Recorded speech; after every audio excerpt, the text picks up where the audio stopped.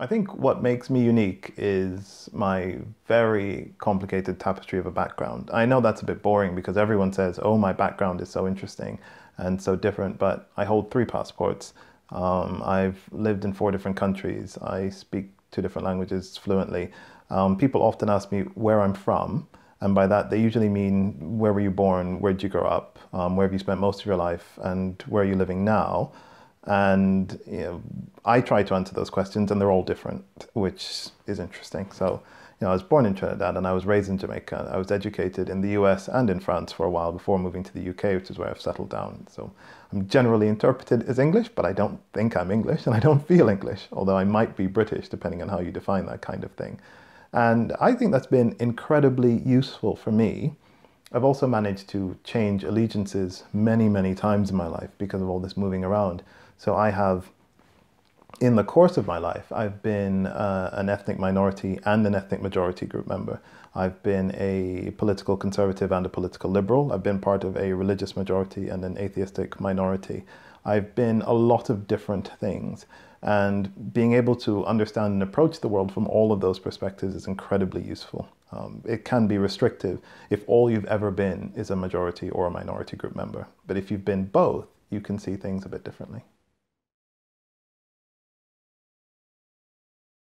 I don't really have a role model or a person who I look to as inspiration.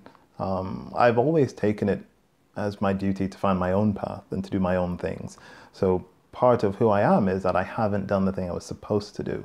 So perhaps predictably, the son of successful Caribbean parents, I was supposed to be a doctor, and I'm not a doctor. I'm a psychologist, which many people think is kind of the same thing, but it's not. And that was a deliberate choice. I wanted to be myself, and that's who I wanted to be. But I can say that along the way, a lot of people have contributed to my success, and I've been really quite lucky. Really, all I've done my whole life is work really, really hard. And it's always been individuals who've come in at one point or another and just kind of nudged me in one direction or another direction that made sure all that hard work was going somewhere. And that's incredibly important. And I can say that my family was always a supportive family, a highly educational family, a family that really prized being smart and working hard and doing well at school. And most of the members of my family are properly addressed as Dr. West because that's just how we are. But also there's people in my university, so like a man named Jim Crowder, who just kind of casually said one day, why don't you apply for the Rhodes Scholarship? And I wasn't thinking of doing it, but he just kind of pushed me in that direction. And then I did, and then I got it. And other people who just said, why don't you apply for this award or apply to work at this place? And that's always worked out for me. So I really do appreciate that, because working really hard is good, but if you're not working hard on the right thing or in the right direction, it's not necessarily that good. I think if businesses want to attract diverse talent, well, I think the first thing is businesses really want to do it, then they have to really want to do it, which sounds like a ridiculous tautology. But you can't just say, oh, it'd be nice to attract diverse talent. You have to want to do it like you'd want to increase your profits, or you'd have to want to do it like you'd want to boost your sales or want to boost your image. Because when businesses want to do those things, they get it done. And I think in the same sense, we have to want to make our talent pool more diverse. We have to want to make our organizations more diverse in the same sense. And this comes out of meetings that I've seen where people have spoken very favorably about saying, oh, we need more women in this, or it'd be really nice to have more ethnic minorities in that, but they don't necessarily take any steps to get it done. So if you want to get something done, take the appropriate steps to get it done.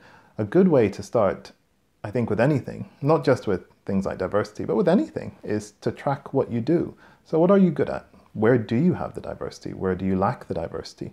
Figure it out, get some numbers on it, then be very, very clear about what you'd like to get done. So you have 30% women in management. How many do you want? Do you want 50? Do you want 70? Do you want 100? Pick a number and work towards that number and reward people who get you closer to that number, and don't reward people who don't get you closer to that number. Like that is literally how we handle most other things. So I think if diversity is a goal, make it a real goal and actually get it done.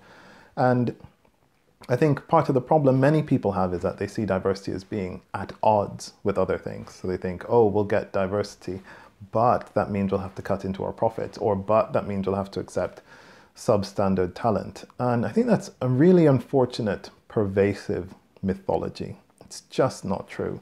If anything, so if you know anything about history or about social psychology or about the way that things have been done from most of contemporary history, it's clearly the case that people have always been promoted even if they're not necessarily as good because they fit certain criteria.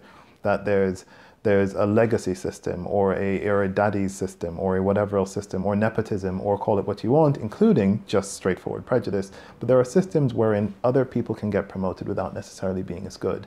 By forcing a level playing field, by forcing the diversity, forcing people to have to compete fairly, you're actually improving your talent pool. You're not detracting from it. So we shouldn't paint those as going in the opposite direction. They're actually normally going in the same direction.